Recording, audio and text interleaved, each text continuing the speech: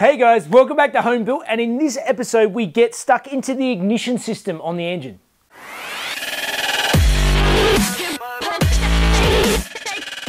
Alright, so before I get started today, I just wanted to talk a bit about a project I've been working on in the background with actually one of the viewers here. Rainier is a viewer from the Netherlands who actually reached out to me, and we've been working together for a few weeks now on this site in the background, Porsche Parts by Jeff. And basically what it is it's a comparison site, and it's got a bunch of different parts shops that you can just go in there and search and get some price comparisons online of whatever you're looking for. It's really handy. Instead of shopping around everywhere, like most comparison sites you've looked at, this is a Porsche Parts specific site that you can actually find what you're looking for. It makes things really easy. We're not actually selling anything ourselves. It's just you click on the part you're interested in, and it takes you through to the retailer site. They'll sell it to you and all the rest. But at least you can see, oh, I can get it for $100 cheaper from here. It's quite a handy little thing. We're going to be adding more interaction moving forward, so there'll be places where you can have a bit of a Discord. You can talk about things and talk about parts or whatever you like on there. And also, we're looking for input from you guys. If you guys can get on there, have a look, see what you think. If you like it, if you don't like it, let us know in the comments. If there's other places, other shops and stuff that you think that we've missed that we can add to the site, we've got quite a few already, but yeah, just let us know in the comments and we'll add them on. And if you're a site yourself and want to be featured on there, go through, and we'll be having things like sales and promos and things like that you should be able to get through the site moving forward. So I think it's a really good resource, fantastic way to be able to source some of the bits on these engines, which have often been spread out, and there's been lots of retailers all over the place doing different things or different specific parts, and it's a great way to track them down. So PorschePartsByJeff.com, get on there, have a look.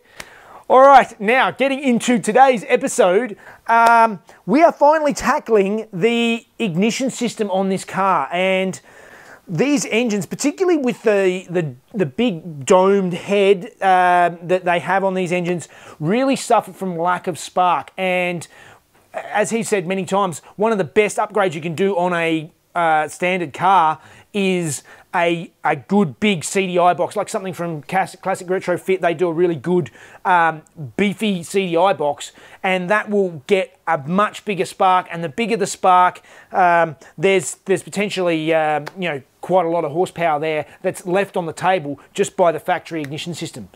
In my case, I can't go a CDI box because I am going complete EFI, which means no distributor. I'm getting rid of the distributor, so it's obviously more controllable. Before I get deep into this engine, I went down, I ordered some spark plugs through Supercheap, and they've sorted me out some Iridium plugs, so let's go through and install the plugs. And there was one in particular that's gonna be a little bit more troublesome, but let's get them all in there, and then we can move forward and show you what I'm gonna have to do to get that other one in.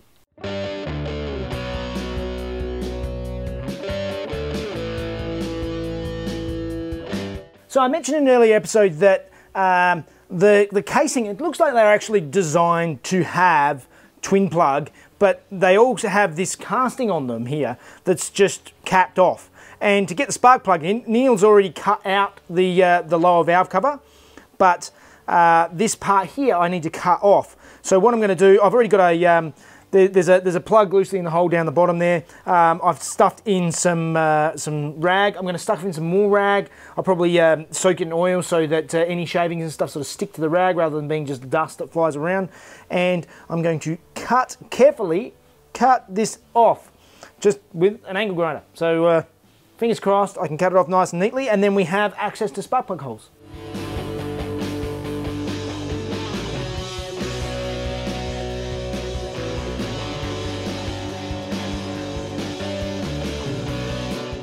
So as I started alluding to earlier, we're going to talk about the ignition system I'm going to be using on this engine moving forward. One of the things, as I said, is that they need a really big spark, and it's You can't compare it to modern engines. I had some people saying, oh, these coil packs will be fine. They're good for 1,000 horsepower on an Evo. But that's a completely different engine, completely different combustion chamber, and it doesn't, they generally have a much smaller dome, they have a center mounted spark plug, and they get much better spark coverage from that, whereas these engines don't. And that is why you really need to get as much spark as possible, and the best thing possible really is a CDI unit, because with a good CDI unit you can get sort of, you can boost these up to sort of 115 to 150 even millijoules of power per spark, which is heaps, and that really helps burning everything and getting the most power out of your engine. Standard coils, like a lot of people like to use LS engine coils, those only make about 30 millijoules of power. There's actually a really good comparison video on Motive DVD, who did some comparisons on a bunch of the popular ignition coils, and the best one that you can get is quite a large individual units, and that's the IGM 1A, and they make just over 102 millijoules, which is heaps from an ignition coil pack, but they're quite large. In my case, to get the most out of them, I'd need 12 of them.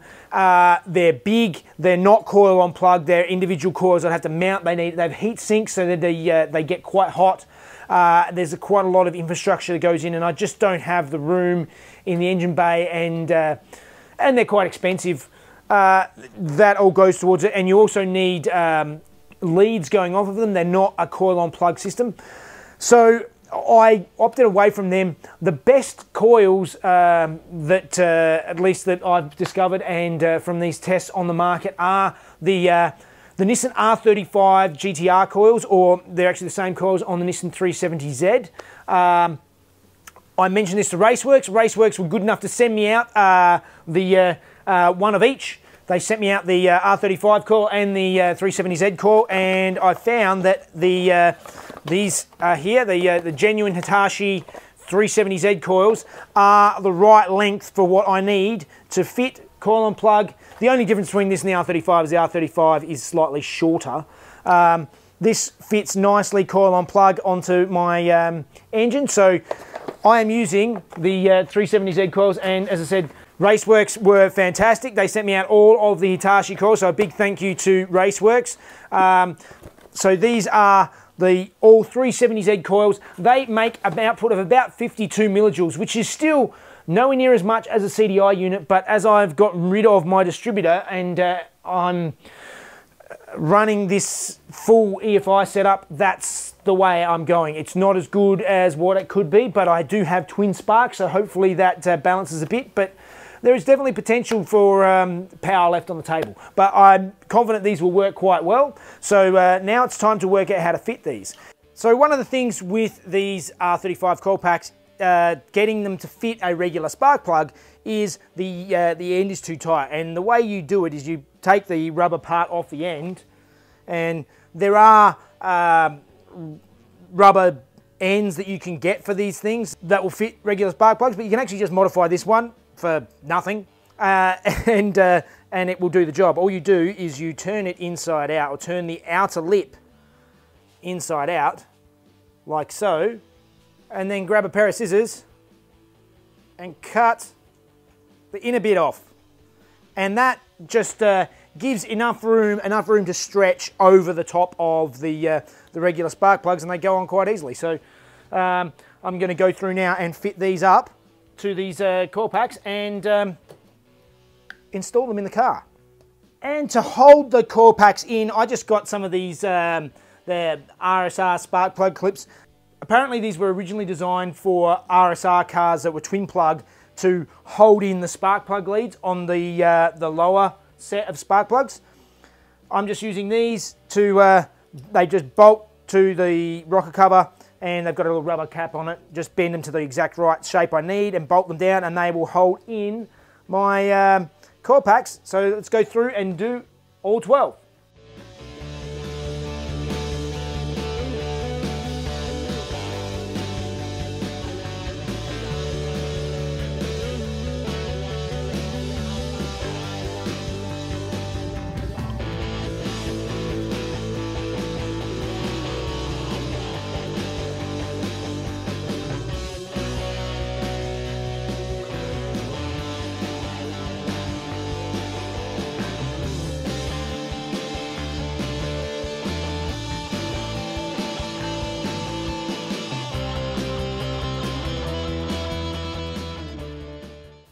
right, so the coil packs are all mounted. I'm actually quite happy with how they turned out. They look quite neat and tidy. I did have to do some die grinding to clearance the, to basically give enough space on this lower cam cover.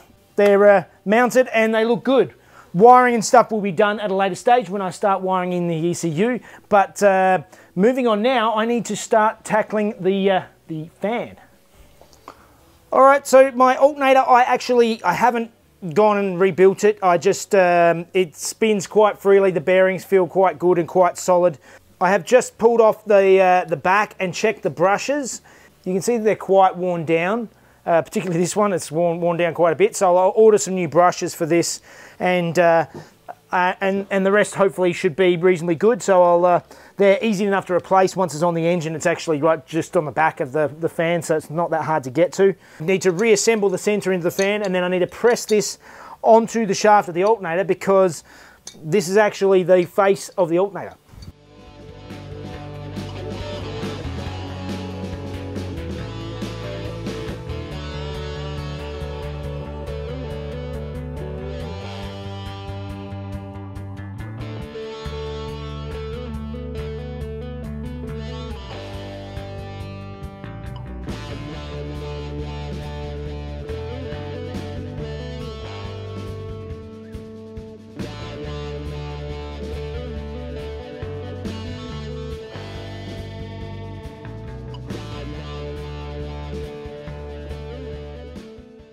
That was a lot more headache putting this together than I hoped for, but it now spins nicely. It doesn't scrape on the edges, which is something I was slightly cautious about because of the fact that it's very tight, and because I painted it, it's added thickness, but it doesn't touch, so that is a very good thing, and it spins nice and freely. It's good. So now it is time to mount it onto the engine, which it goes about here somewhere.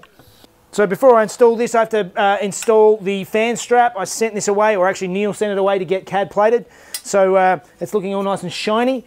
I'll feed this through and then we'll see if we can mount up a fan.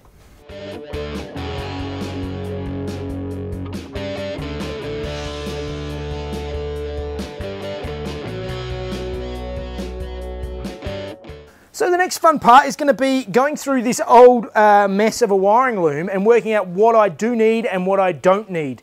There's a lot of stuff that I don't need because I'm not using the CIS, I'm not using an ignition coil, there's a whole bunch of things that I'm not using, but there are things that I am using. A bunch of the sensors and stuff I still want to connect up so they go through and still work in the dash of the car, and the alternator and the starter motor and things like that are still going to be wired up basically the way they were. So I'm probably going to strip this whole wiring loom down and keep the bits I want to keep and get rid of the bits I don't, and then I also have to intermix the loom to cover the injectors, which I'm yet to add, and all of these coil packs. So this is going to be a bit of a mess, but I might just start trying to plug things in now just so I work out what goes where and have a little bit of an idea of what's going on with this mess.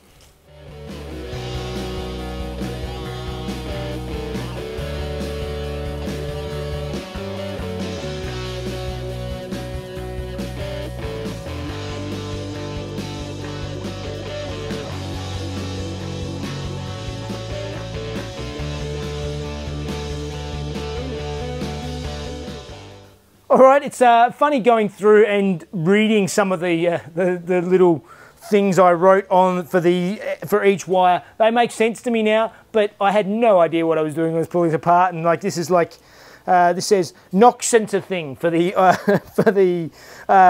oil pressure sensor, and yeah, these little temperature sensors and stuff like that.